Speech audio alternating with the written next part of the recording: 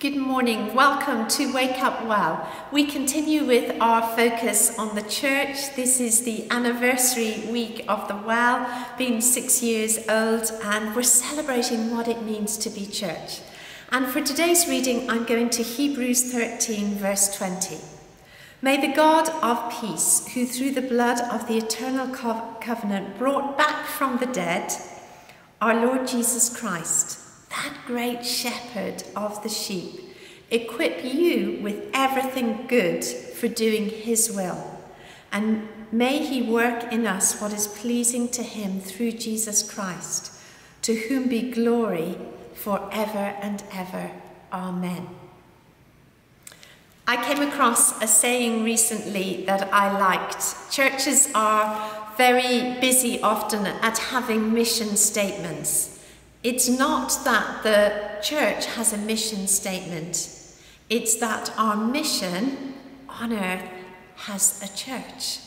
And that's important to grasp as we consider what it means to be church at this time. The kingdom of God works out best, has a structure, has a form through church community. And Jesus loves his church. It can be really sobering sometimes to come back to that. The church is full of people, and there are no perfect people, we know. And as a result, we can often have disappointment or negativity or huge expectations as to the church. But the church is you and me. It's ordinary people loving an extraordinary God who does extraordinary things through our lives. And the church is the way in which the Father works out his purposes on earth. Now, I want you to just think for a moment as we look at this passage to important elements about what it means to be church. At the heart of who we are as a people, what it means to be in Christ is resurrection, transformative power, our eternal covenant brought back from the dead, our Lord Jesus Christ. And he is the great shepherd of the sheep. I want you to think for a few moments with me of what it means to follow in the footsteps of Jesus, to be in Christ, who is a great shepherd. Because you and I are actually called to be shepherds. That was that word to Peter, feed my sheep. So what does that maybe look like for you starting this new day? When I think of Jesus as the shepherd, I am reminded of his rod and his staff, his guidance, his direction. Shepherds bring direction. I'm also reminded of the comfort that the shepherd brings. Psalm 23 says that your rod and your staff, they comfort me. There's boundaries, there's security, there's love where there are shepherds. Shepherds also have a very important role in saving the injured sheep. And now is a season where people may be very vulnerable post-lockdown, may have been isolated, may have thought all sorts of different ideas or been cut off from community. And it is with wisdom often that we can walk as shepherds with our rod and staff and hook and literally hook sheep back into the fold. We know that's how wolves and sheep operate.